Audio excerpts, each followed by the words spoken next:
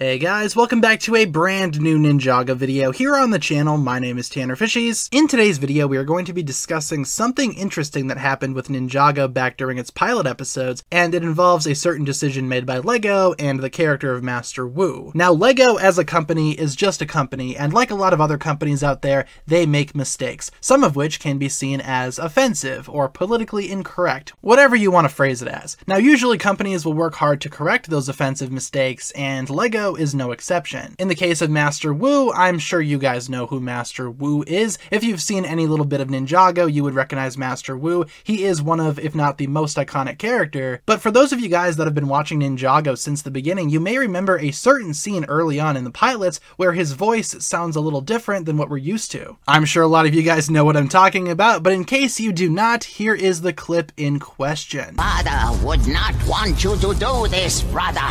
And here's what Master Wu's voice usually sounds like. Moro may have been my first pupil, but he was also my greatest regret. Now, this voice clip is rather iconic throughout the Ninjago community. It's been the subject of many jokes, and I myself use it personally on my streams as my donation sound effect. And I'm sure you guys can recognize the problem with this voice clip, and if not, well, for a lot of people, that voice clip of Master Wu saying, "Father would not want you to do this, brother."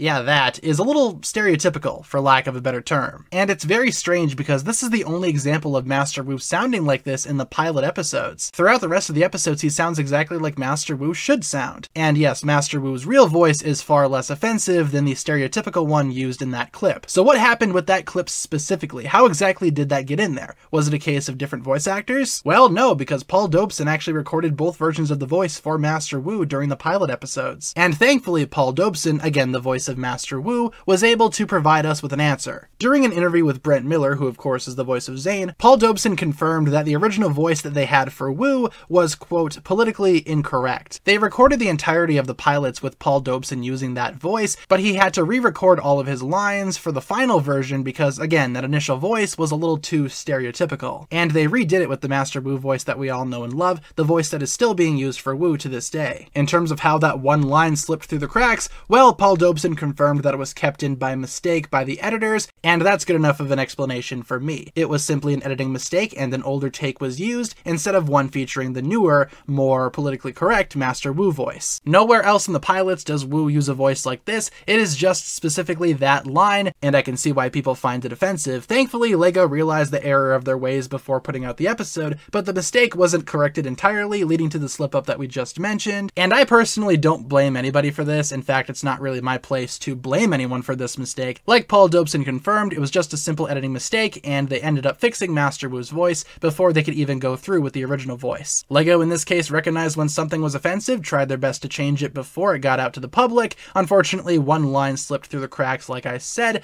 but still, we know what Master Wu sounds like to this day, and he sounds far more appropriate in my opinion. Master Wu is certainly a character that has had a lot of controversies before. In fact, there was another controversy with Master Wu, with his name being changed from Sensei Wu to Master Wu, but I'll save that discussion for another day. But that is another controversy involving Master Wu. Seems like this character has quite a few controversies under his belt, and for a character as wholesome and kind as Master Wu, you certainly would not expect it. So what do you guys think about this? Leave all your thoughts down below in the comments. Hopefully you enjoyed today's video, and like I said, leave all your thoughts down below. What do you think about the older, more offensive voice for Master Wu, and are you happy that they ended up changing it before the pilots even came out? And of course, what do you think about the infamous line that we took a look at quite a bit throughout this video? Leave all your thoughts down below, and I hope you guys enjoyed this one. If you guys enjoyed today's video, feel free to like and subscribe to all that fun stuff, and I will talk to you guys again really soon. Peace.